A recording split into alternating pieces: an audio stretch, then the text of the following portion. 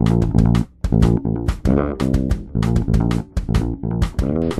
it going, everybody? Cable Guy Ken coming to you live once again from the front yard doing a boat top review for you. What's going on now? You know, every once in a while in the bushcraft community, somebody meets somebody that knows somebody that does something that person needed. What I'm talking about, of course, is Rob at the Canteenshop. Everybody knows him. He's a super great, down-to-earth guy. Loves taking care of his customers and his friends, his fans. I think you could call us fans, you know. He puts on a great show, y'all. He does. He's got some amazing gear, great prices, and he's just such a super nice person that you love buying stuff from him. I'd be willing to bet there's not one person watching this video that's ordered something from Rob that hadn't got a little something extra thrown in sometimes. Especially if you're a repeat customer. Just every now and then Rob will say, you know what, throw this in here, you know, send this to this guy. And that's just the kind of person he is. I mean, of course, he's here to make money. It's his business. It's his only job, you know, the canteen shop. But he loves taking care of his family, his fans, and his friends. So, with that being said, got a review here for you for a knife that has been long in the works between Rob and Blind Horse Knife Company. Rob has been working on this knife in his head for at least a year, I'd say. And I gotta say, good things come to those that wait, because he has come up with a fantastic knife.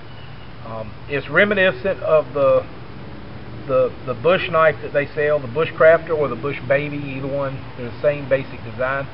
A little bit reminiscent of the Falk Niven that he sells on his website. Even a little bit of the Raymore's Woodlore, I think it is, or Bushlore knife. Now I have used this one, but I stropped it back up to new again as far as the edge goes, and I'll show you that a close-up. It does shave again. It was extremely shaving sharp when it came to me from Rob.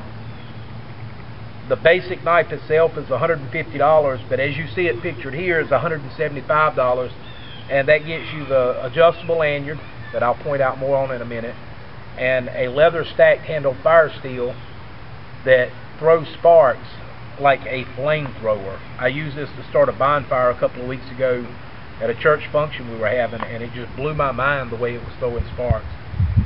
Nice hand-sewn custom leather sheath, typical of the kind of stuff you find from Blind Horse Knives, as well as the quality. Of course, it's the micarta handles, fisheye bolts, and I'll let the camera zoom on that and make sure it focuses, but it's got the black liners on it. It is a 4-inch blade, and I want to say 4 1/8 or 4 1/4 inch handle, but as you can see, as big as my hands are, the handle does feel the hand well. It's good and grippy. I don't have to worry about the blade torquing a lot. It's not a large knife. It's got some compound on it where I stropped it back to an edge, but that's all, y'all. Just a little bit of dirt from me. See, it's got the Canteenshop logo here, Blind Horse logo here. The 0 underneath indicates that it is an 01 tool steel. I've got some marks from the ferro rod here. Comfortable handle, beautiful taper coming along the sides of it. That polished micarta feels really good in the hand, but it's not slippery. It gets, you know, good grip. And as far as usability goes, I don't know what kind of wood this is. Definitely good hard wood, but you can get in here and take little paper shavings off with no worries. Come in here and make your feather sticks if you want to. And y'all notice every video I've ever done, if you see me talking about feather sticks, you notice that this is the way I do it. This is just, for me, it's less fatigue than picking the knife up and doing all these long curls like this. Even though I know, you know, people say, oh, use your back and, you know, lean into it, you do better. But I don't find that I really need to do the long curls like that. I find that just doing like that with my thumb, it doesn't take no time at all to whittle on through something, and I can make curls and paper shavings all day long, and they work just fine for me. Of course, if you were making, you know, traps and stuff like that, you get in there and do your stop cut like so. It works really awesome. See how quick that was. And if you need to take big chunks of wood out, you see that's no problem. And this isn't a super hard wood, it's a soft wood. It's probably a big yucca spindle, just judging by the outside of it and the way it is in there. It's probably a big piece of yucca that I was making spindles out of, but that piece wasn't straight enough to make a spindle for my liking. If you've got something a little harder,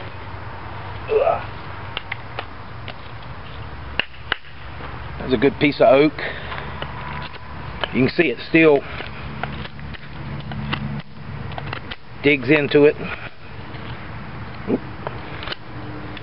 The little lanyard thing, I like the lanyard, but I don't like lanyards on my knife like that. But I'll show you why I like the lanyard and what I'm going to use it for. But you can see that does awesome. The lanyard on it, of course, is made by the paracord guy, and it is an adjustable lanyard. It's got a piece here that slides up and down. You can tighten it up against the knife, then you can open this up big enough to get your hand through it. And a couple of things I like about it is you're in here working, maybe you're skinning an animal, what have you. You can let go of the knife, and then with just a flip of your hand you can get it right back up there where you're at. So you're working away, you know, you make your center cut on the animal, maybe you make your little notch, you come up under it, open the animal up, you can let go of the knife, get in here and pull that hide away, pull the fur out the way, and you can pop the knife right back up. You don't have to worry about setting the knife down. But what I plan on doing with it is I plan on taking it off, and I'll show you why. Now, if a machete or something like that, I think it'd be phenomenal because it really locks onto your wrist. But you've got this nice big leather sheath. You can take this, run this through that sheath like so, lock that down on there, and then with this big open end you've got here, you can run it. I'm not wearing a belt today, but you can run this through your belt, pass the sheath through it, and cinch it down like so. And now you can tuck that down inside your pocket just like that. It's not going anywhere. I can still sheath the knife. There's my sheath. I can pop it right in there. I don't have to worry about it going anywhere. I've still got plenty of room in my pocket. I mean, I can get my whole hand, well, in these pants anyway, get my whole hand in there, but it's right there, easy to access. I can pull it out of the pocket, do what I need to do with the knife, put it back, what have you. And this is probably the way I'll wear it when I'm out in the woods. I've already got something else on my belt, so I'm probably going to leave it like this and try it out for a while just to see how I like it. But that's just an option. Of course, if I had a belt on, I'd tie it off right here over the pocket so it lies in a straight line. But that's just an option, just something I thought of. You know me, I've always got little weird ideas. Get this undone here real quick. The craftsmanship on this thing blows me away. Everybody that's seen it's just fell in love with the overall design of it and all. And the fact that you get everything you need for it, the fire steel and everything, for $175 really is a great deal, especially when you're talking about the quality and the craftsmanship of a blind horse knife. But here's the kicker. I mean, look at that. See if I can hit the camera. No, not quite. But this thing just throws a shower of sparks, and you don't have to use a lot of force.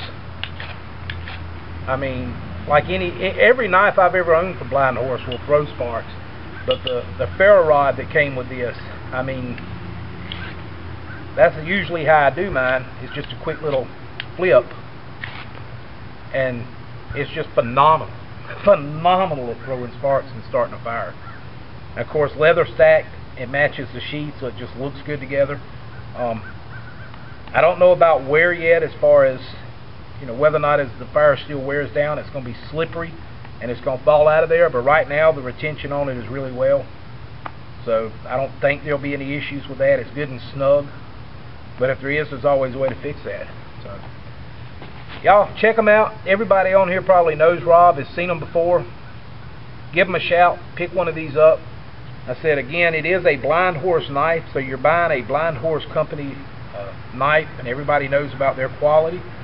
But it is a Rob Simpson designed knife for Blind Horse, and he's such a super great guy that was his intent from the get-go, not to design a knife, but to design a knife with an American company, people that are local to him, fellow Ohioans, and you know, keep some of that money going in the American pockets and helping out some local businesses just like himself. I mean, that goes to show you the type of character he's got. He could have gone to some overseas company and said, hey, make me this knife really cheap so I can sell it for a lot of money and make a ton of profit off of it. But he didn't.